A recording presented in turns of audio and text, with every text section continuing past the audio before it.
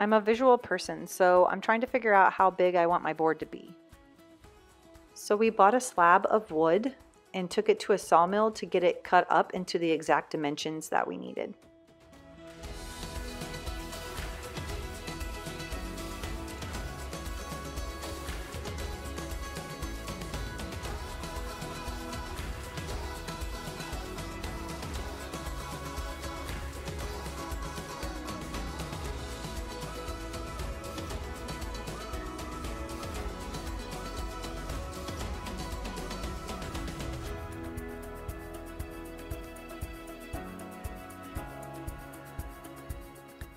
You can see us cutting the wood that we needed for our mold to hold the wood in the resin so it wouldn't leak out.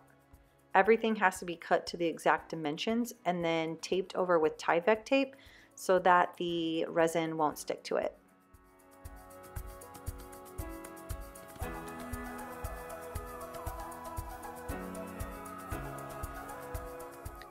With clear resin, one side we added blue glow in the dark and the other side we added purple glow in the dark.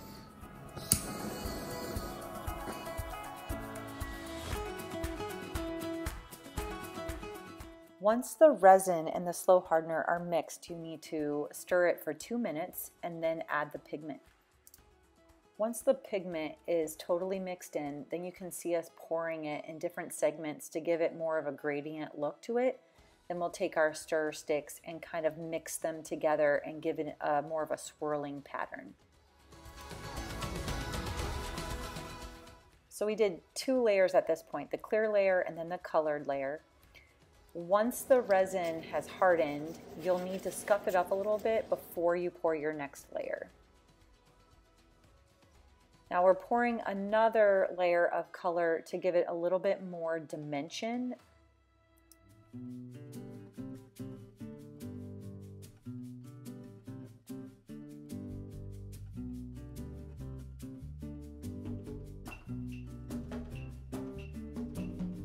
Wherever we're going, I could not say for sure.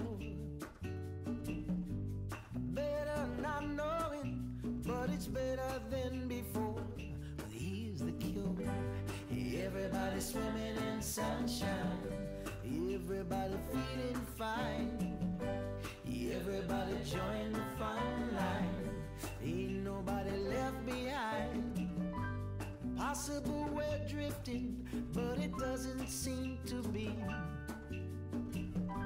Findable what's missing, but we've never missed a beat.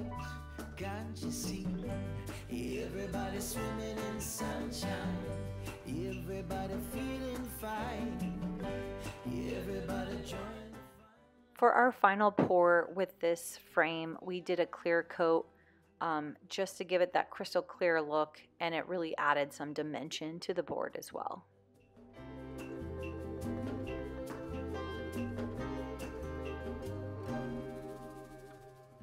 Now that we've arrived here, I would not change a thing.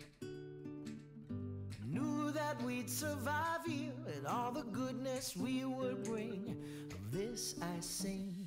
Everybody swimming in sunshine. Everybody feeling fine. Everybody join the front line. Ain't nobody left behind. Everybody swimming in sunshine. Everybody feeling fine. Everybody join the front line. Ain't nobody left behind. Everybody swimming in sunshine. Everybody feeling fine. Stop the wine. Everybody join the front line. Note to self, make sure your boards are flat before you pour the resin. This will make your life way easier.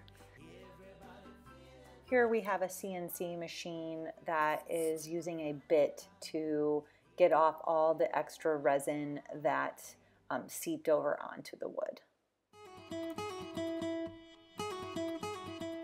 Because our boards were not flat before we started, we had to put them on a jointer, and it just made everything a little bit harder. So we sanded up to 400 grit, and then now you can see us polishing. So we would spray it down with a little bit of water and then take the polishing kit and go over it up to 1200.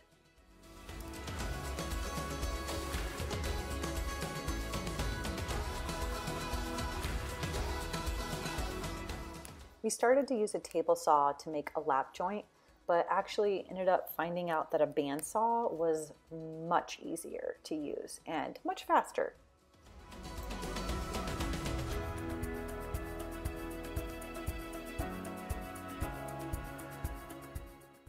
Using the table saw to make one final cut and then a hand planer to smooth it out.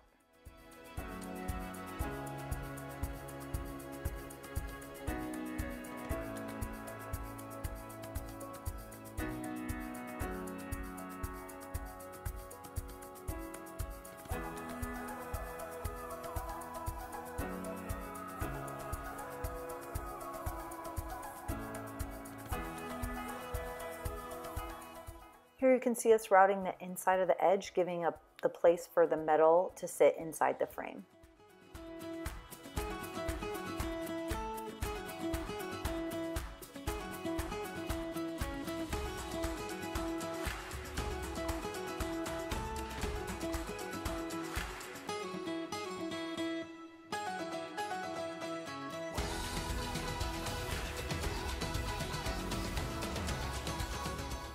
Here my husband is using the circular saw to cut the backer board for the back of the frame.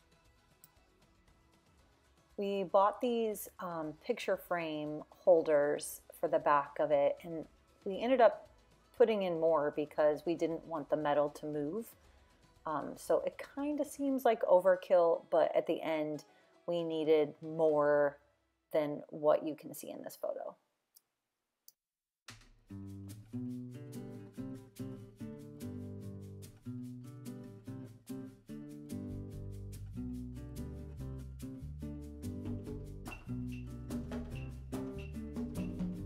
Wherever we're going, I could not say for sure. Better not knowing, but it's better than before. But here's the cure. Everybody swimming in sunshine. Everybody feeling fine. Everybody join the fun line. Ain't nobody left behind. Possible we're drifting, but it doesn't seem to be. We had so much fun making this pen board. It definitely gave us something to look forward to each weekend while COVID was happening. I would say don't be afraid to try something new. I mean, this turned out beautifully and it really is a piece of art. Everybody join the